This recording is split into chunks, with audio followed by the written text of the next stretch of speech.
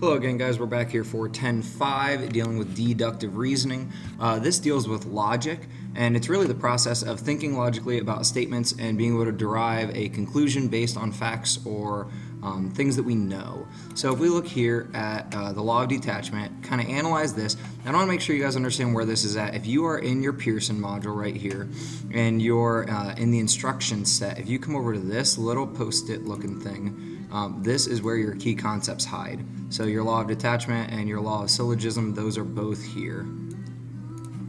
So this really goes back to our if-then statements. So if you see here, we have the if the hypothesis is true, then the conclusion is true. So what we're saying is if P, then Q.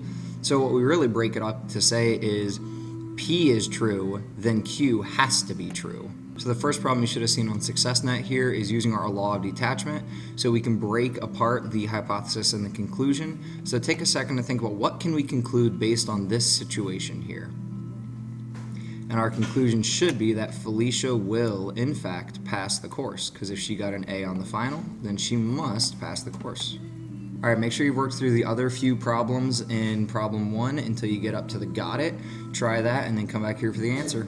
All right, this is pretty basic information, but so our statement here is that if there is lightning, then it is not safe to be out in the open. So then what happens is Marla sees lightning, so since the hypothesis happened, the conclusion has to happen, so she can conclude that it is not safe to be out in the open.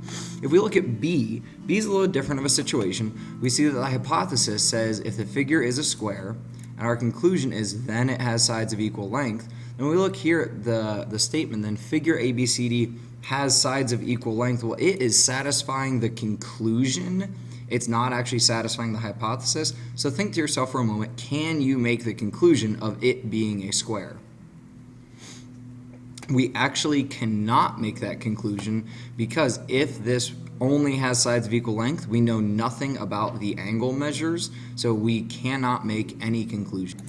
All right, go ahead and check out the extra practice problems right here. Think about, is the hypothesis being satisfied or is the conclusion being satisfied? If the hypothesis is satisfied, then the conclusion will have to happen. So when I analyze situation 1, I've kind of color-coded here. I've got the hypothesis in yellow. If the doctor suspects a broken arm, then she should take an x-ray, and then doctor can't really say this name, suspects that Lily has a broken arm. So our conclusion for this, since this is satisfying the suspects patient has a broken arm, that's our hypothesis, so we know the conclusion will happen. All right, when we look at situation 2 here, if 3 points are on the same line, that is our hypothesis, then they are collinear would be our conclusion. Points X, Y, and Z are on line M, so that makes them on the same line, which satisfies our hypothesis, which means that we will satisfy our conclusion. So we can say that points X, Y, and Z are collinear.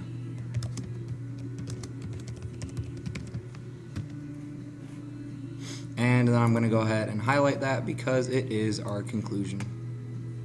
So here's the law of syllogism, and this will probably make sense when we get into a real example.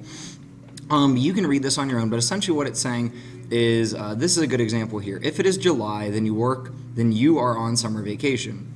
If you are on summer vacation, then you work at a smoothie shop. So our conclusion that we could make is if it's July, then you are working in a smoothie shop. And I kind of wrote it out down here so you could see it. If A, then B, and if B, then C. So what we can immediately do is just jump straight from A to C. If we know A, then we know B and we know C, so we can go straight from A to C. So now we're into problem 2. So take a second to think about this. Pause the video if you don't want to listen to me jabber.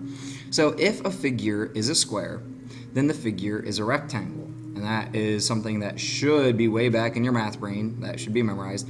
If a figure is a rectangle, then the figure has 4 sides. So what would be, using the law of syllogism, our conclusion that we make here? This is kind of like our A statement, and this is kind of like our B statement. Then our B statement is restated, and then we have our C statement. So if A, then B, if B, then C.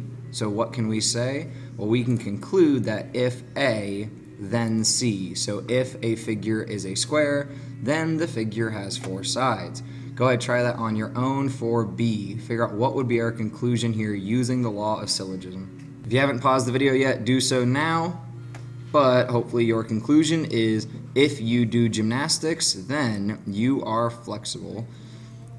But we have the same conclusion here. So since if A then B, well, now this is not B, so I have to have a progression. So this would have to be if you are flexible, then you do ballet, but this is in the wrong order. So since we see the same conclusion statements here, we can't actually make that, because if I try to make the same jump conclusion that I've always made, that'd still be the same if A then B. All right, go ahead and look at your got it here. I'm going to use the color coding of yellow for our statement A, green for our statement B, and blue for our statement C. Notice that if A goes to B and if B goes to C, then A can go straight to C like we've been saying. So pause the video for a second, figure out what conclusions we could make from A and B using the law of syllogism. So here we go, it is color coded for you, so if you were unable to, go ahead and make that conclusion now. So our resulting conclusion here would be if a whole number ends in 0, then it is divisible by 5, which is a good rule to keep in your back pocket, especially when we start to get into factoring out trinomials. So now look at B.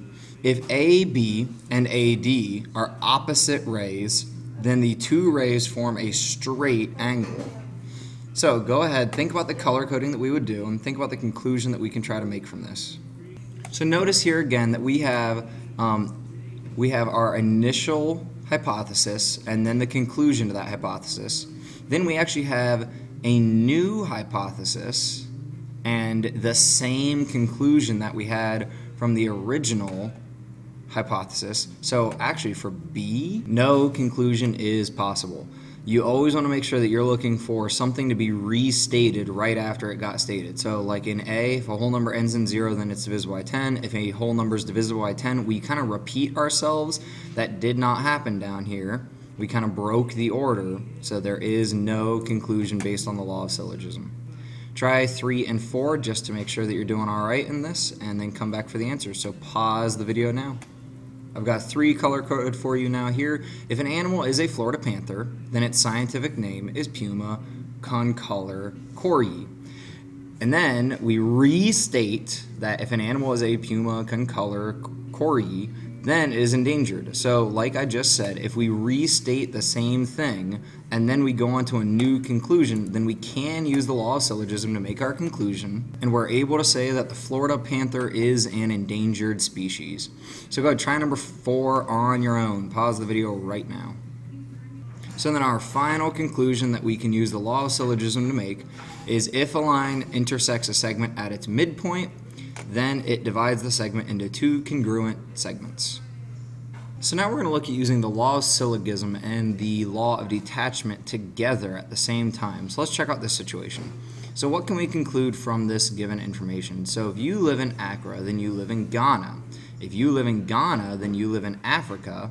And Asa lives in Accra. So what can we conclude based on all of this put together?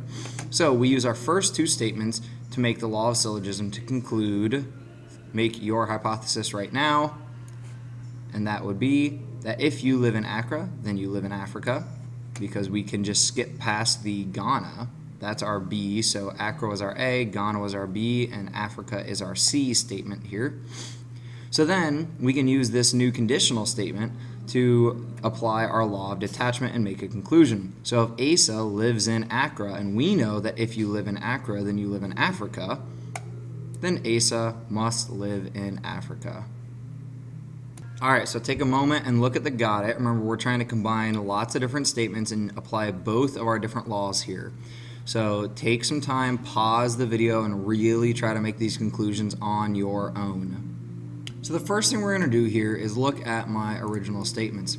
If a river is more than 4,000 miles long, then it is longer than the Amazon. If a river is longer than the Amazon, then it's the longest river in the world. So I initially start by saying if a river is longer than 4,000 miles, then it is the longest river in the world. That then lets me conclude based on this statement down here, since the Nile is 4,132 miles long, then the Nile must be the longest river in the world. So our final conclusion statement that we make from here is this right here. And we used both the law of syllogism and the law of detachment to make that happen.